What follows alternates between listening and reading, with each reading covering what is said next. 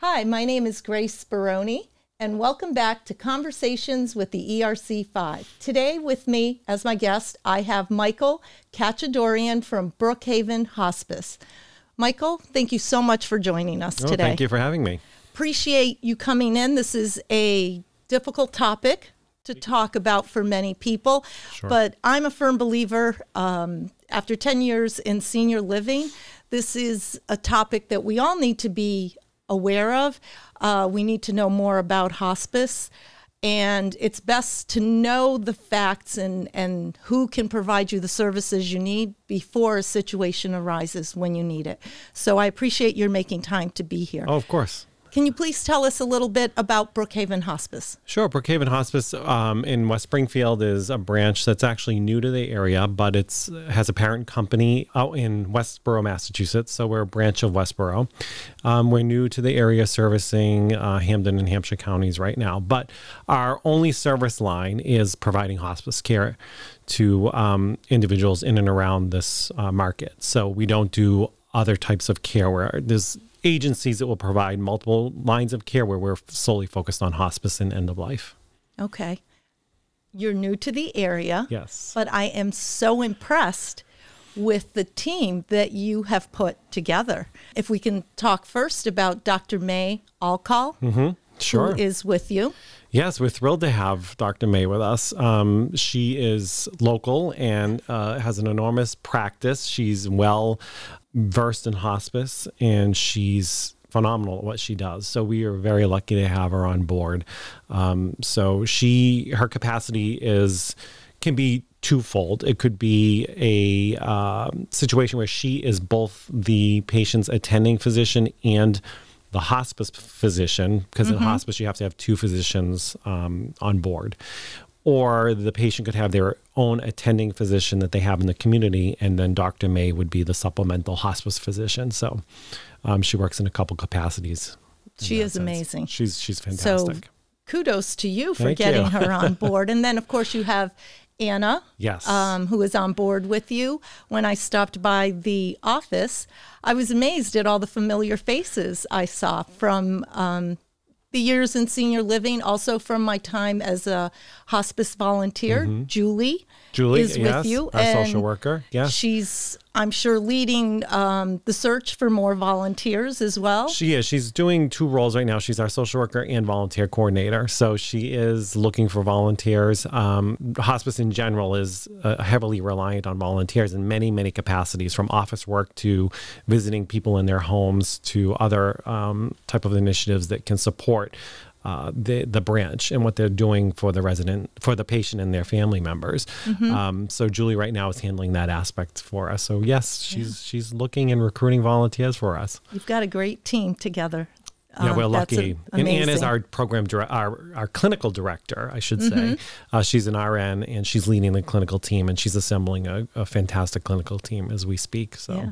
Well, those three ladies have a tremendous following, very well respected in the community. So I applaud you. You've done very well. So tell me a little bit about your background and what led you to hospice. Sure. I've actually been in healthcare my entire, what I say, adult career. So after my college years, I entered the world of skilled nursing, which most people refer to as a nursing home at the time. So I was doing that for 27 years, and I have been in and around people who are at various stages of life, whether they are elderly and entering the final phases of their life, to people who are younger going to nursing homes for rehab that have an unexpected diagnosis and require end-of-life care. So I've seen the gamut in the nursing home world, and I'm drawn to that type of healthcare environment. So I spent 27 years in that environment, from starting in activities up to executive position as marketing executive, and then operations and administrator in nursing home for the past 10 years before I came to Brookhaven. So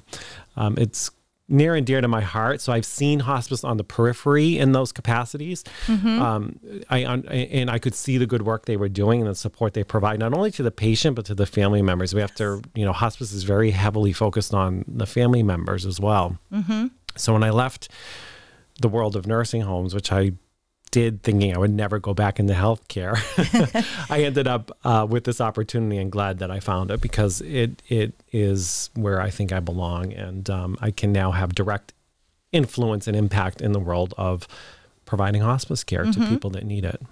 So you are the programming director. Yes, that's correct. So tell our audience a little bit more about programs.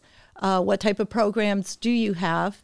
Let's talk a little bit about that. Sure. Meaning beyond hospice. Yes. So we're new in the area, like I had mentioned, so we're building all of our programs, and we are heavily focused on program development in such areas as music therapy. So Julie would be recruiting for music therapists, for example, to help us in that initiative.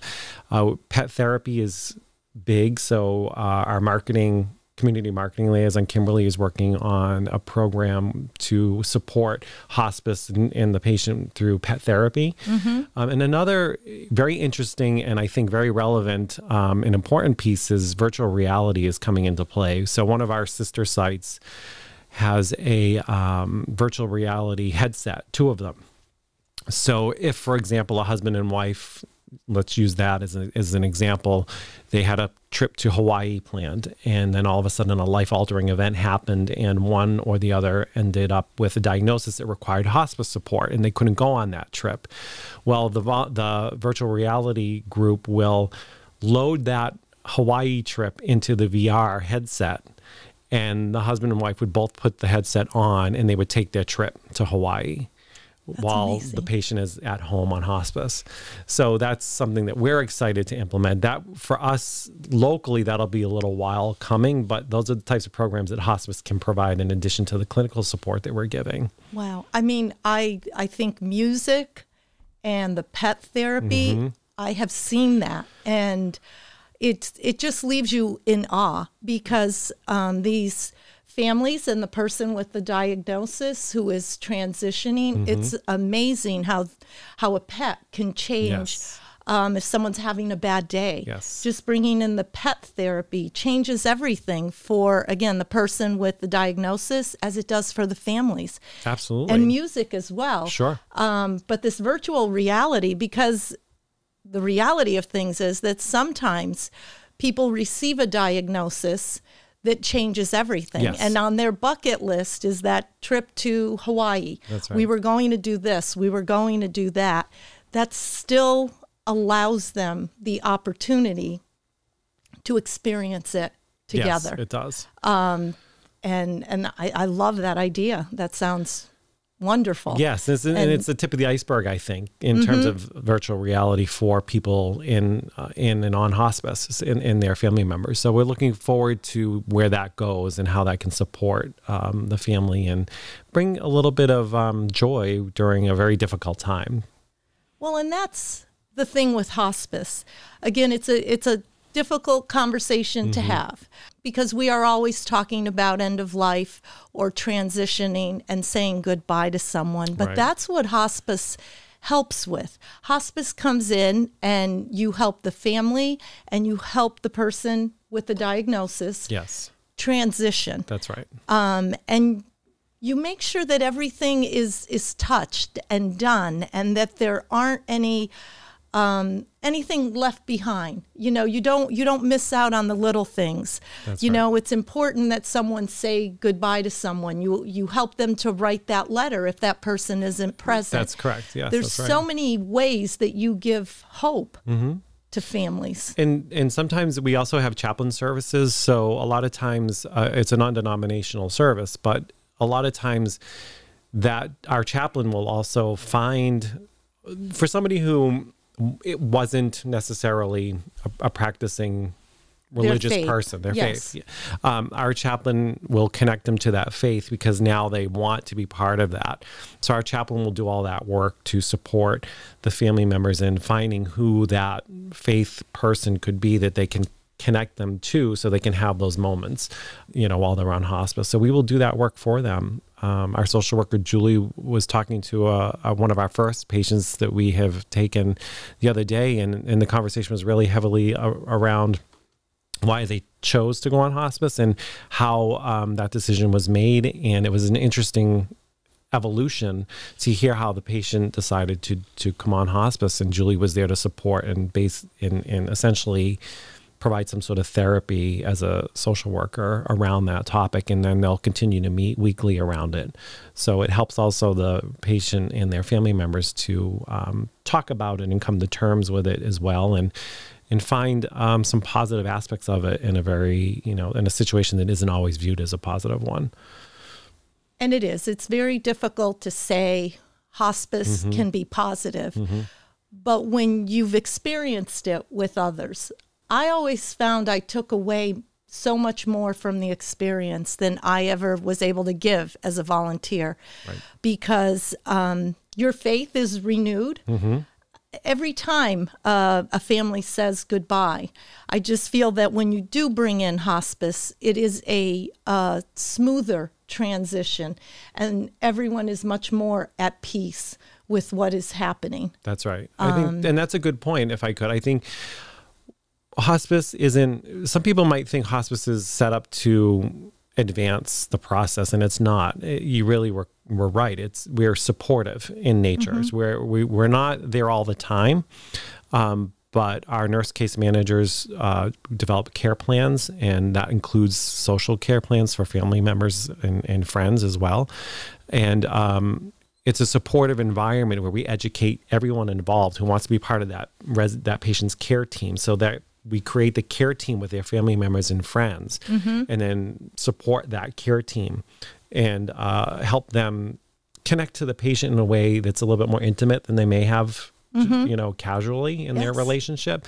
And that in and of itself is very positive. So we find that family members and friends do get a lot more out of the service than I think they anticipated they would have. Yes, you do. You help with all of that. And that's why I think it's important that our members and viewers be aware of what hospice can provide, the services that you offer, and understand that it is something that involves the whole family and helps everyone in this difficult time through a transition. And with your help, there can be those moments of spark and moments that you hold on to for the rest of your life.